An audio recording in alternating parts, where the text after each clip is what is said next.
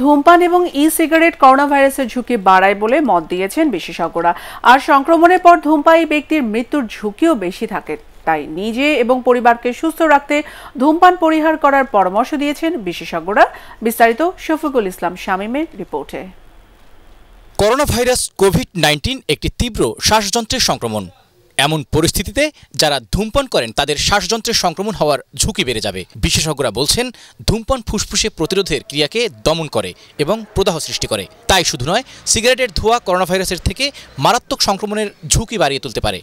বিশেষজ্ঞরা কোভিড-19 ঝুঁকি হ্রাস করার জন্য ধূমপান বন্ধের আহ্বান জানিয়েছেন। এখন ধূমপান করছেন তাদের সংক্রমণের ভাইরাসে আক্রান্ত হওয়ার সংক্রমণের মাত্রাটা অন্যান্য অধূমপায়ীদের তুলনায় 10 থেকে 20 গুণ বেশি হতে পারে। ফলে তারা করোনা ভাইরাসে আক্রান্ত হওয়ার ঝুঁকি অধূমপায়ীদের তুলনায় দ্বিগুণ।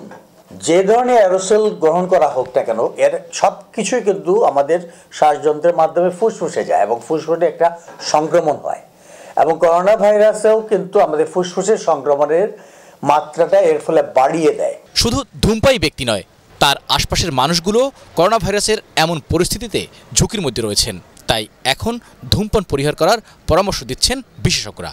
জনগণ যেন এখন ঘরে বসে এই ধরনের মাদক গ্রহণ না করে এবং তার জন্য ধূমপান থেকে বিরত থাকে। তাহলে তারা নিজেরা বাঁচবে এবং পরিবারে অন্যান্য সদস্য, কারণ ধূমপান কিন্তু পরোক্ষভাবে তার স্ত্রী, তার সন্তান এদেরকেও কিন্তু আক্রান্ত করতে পারে। সুতরাং তিনি নিজেকে রক্ষা করবেন এবং তার পরিবারের সদস্যদেরও রক্ষা করবেন। বিশেষজ্ঞদের মতে ধূমপান ছাড়ার এখনই উপযুক্ত সময়। শফিকুল ইসলাম শামীম, ATN বাংলা, ঢাকা।